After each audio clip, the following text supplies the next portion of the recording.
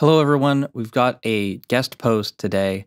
It's a tip from Vijay Rathinam from India. He's a sound designer. We've done a few things before already, but in this video, he's showing us his pick cut track trick using Vordio. It's a really cool trick for anyone that's working on films with a picture editor. This is going to be really helpful.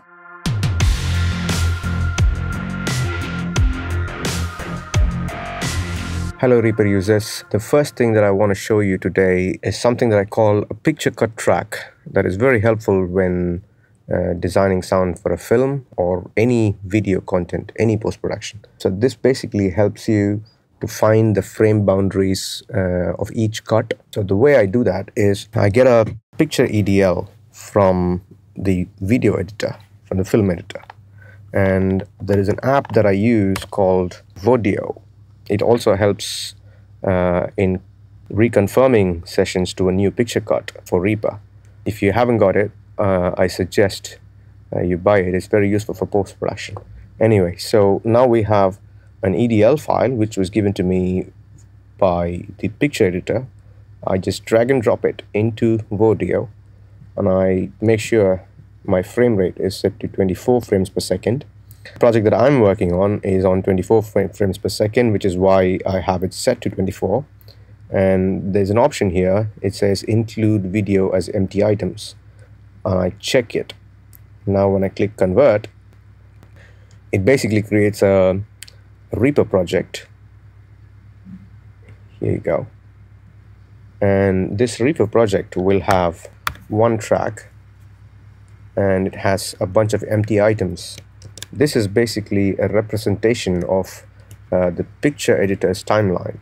So what I'm going to do now is copy this track and paste it in my actual project where I'm designing sound for a trailer.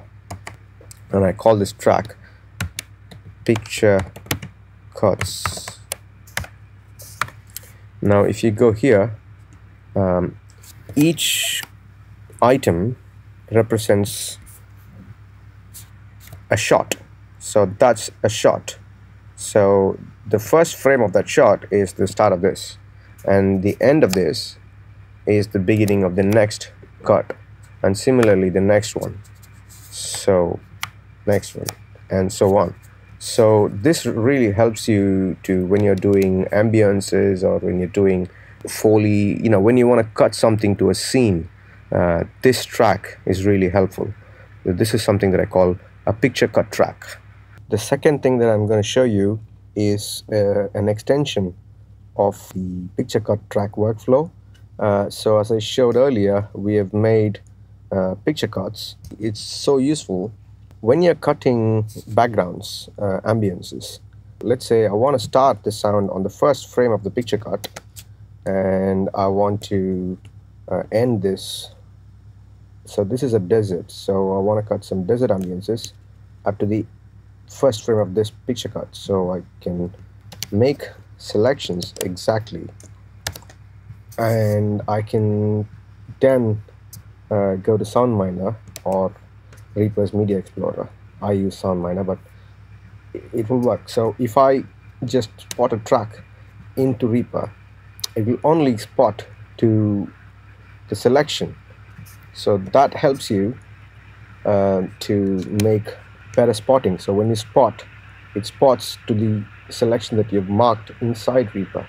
So basically, with the help of the picture cuts, you have now measured the frame boundaries. So the sound exactly starts on the first frame of that picture cut, and then at the last frame of the picture cut, it ends, just before the next shot begins.